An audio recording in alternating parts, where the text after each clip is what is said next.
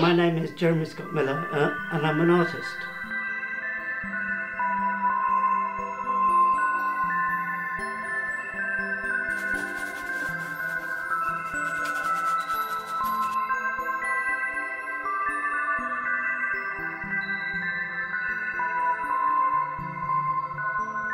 My ambitions in life when I was a child was it's always been about art, because I was introduced to art at a very early age, and I was absolutely useless at school with academic subjects, but I was very good at drawing right from the beginning. I always got complimented on my drawing from primary school into secondary school. So I sort of knew that I wanted to be an artist or do something in the art world. I wanted to carry on pursuing art, and so I enrolled to do life classes at Camden Art Centre, and I went and did life drawings 2 or 3 times a week, which really gave me the sort of the desire to take it further. And then I applied to go to a foundation course at St Martin's Art School with the drawings that I did when I was at Camden Art Centre, and got a place there. I took my first steps into art for a career when I was working part-time for my after I left school for my father's. He was in the rag trade. To master my craft after all these years, it's a progression, basically.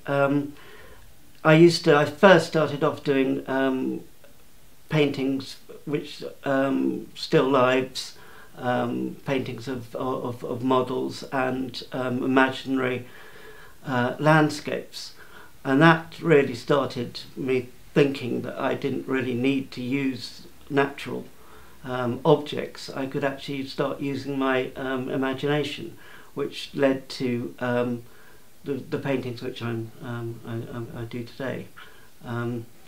It's an ongoing process. The imagination is boundless. So, I just keep coming up with stranger and stranger imagery as life goes on. Dreams, and I do dream a lot. I get very repetitive dreams. A lot of it is relevant to the things I paint. Mad sort of abstract forms are recognisable in various forms. Bits of bodies and parts of people.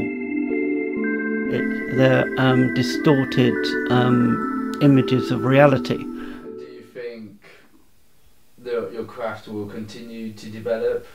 I think my craft will continue to develop into the future because I'm so much more confident with my abilities, and there's nothing else I want to do other than paint pictures in my life. So they'll continue to get sort of better and better. That's what I've always assumed, and I think it's hopefully it's going to be true.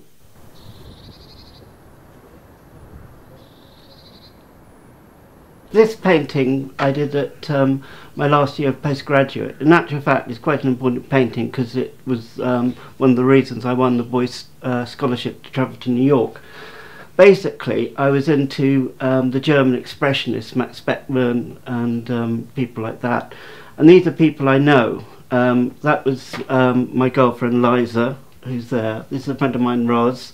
Nick, that's Jake Fior, that's Rosa Fior, and that's another Nick Hamp, who's an artist. And again, these are the same people, and that's Liza again.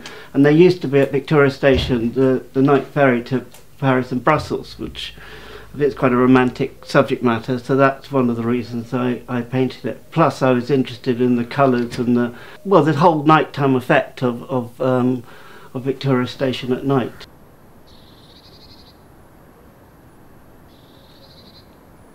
This room, the lean-to conservatory, was here when I moved in, and I particularly liked it because it's a nice light open space, plus there's the garden, and in the summer I take the paintings outside, and it's much easier to splash paint around outside, and it just gives me more freedom. It's like having a great big studio when the weather's nice.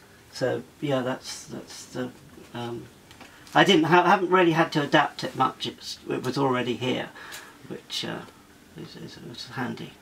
The environment's great because it's peaceful. I can just shut this door.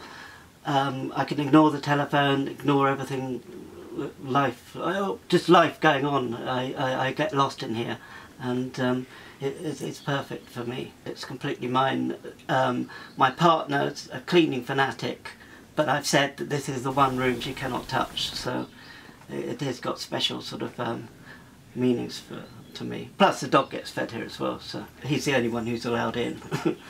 I go crazy in here. I splatter everything.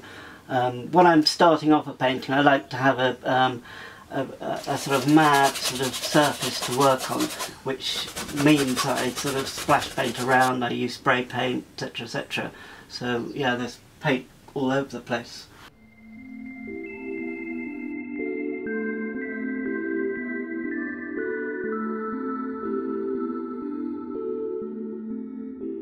My name is David Scott Miller.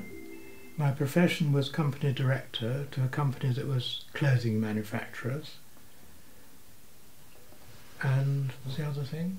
And your relationship to Jeremy. Oh, Jeremy's father.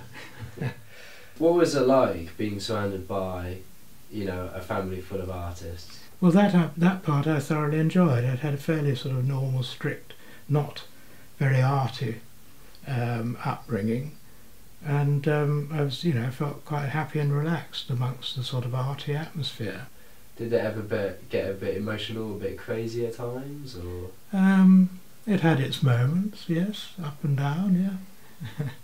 And what's your overall view of Jeremy's paintings? Well, I love Jeremy's paintings, and I think they are completely different, and they all spring from his imagination.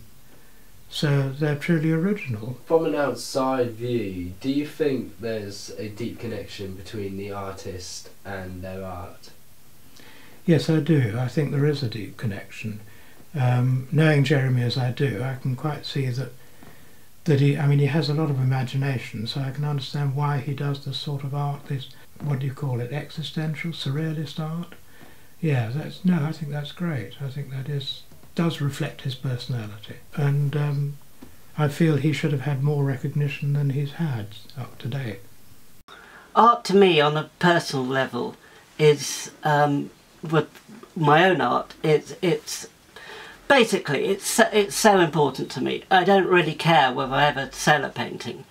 The importance for me is to do them, and I have got that outsider attitude that I'll continue painting the pictures and I don't really care whether anyone sees them or not. I'm doing them purely for myself and for no one else. And it'll be great if suddenly someone comes along and buys a lot for a lot of money, but that's not the reason I do it. I do it for my love of what I can create using my hand, eyes and imagination. 9 times out of 10 it works straight away, which is strange. I think it's to do with all the energy which I put into it over a sort of period of weeks and have got nowhere with it, but I think the energy stays onto the canvas. And a lot of my canvases, there's about 4 or 5 paintings underneath, and sometimes the imagery from a picture which was a flop comes through and gets re-entered, but in a different way. So that's the importance of it, is everything you put down is left. I never scrape anything off. It just gets painted over. Surrealist painting is significant to me because it allows one to explore the imagination and the bizarre. My ambitions for the future are to continue painting in the manner I'm doing and get better, and plus I'd like to exhibit all around the world and have my work in public collections just about everywhere. I will always be painting for the rest of my life because it's in my DNA, and there's nothing else I want to do.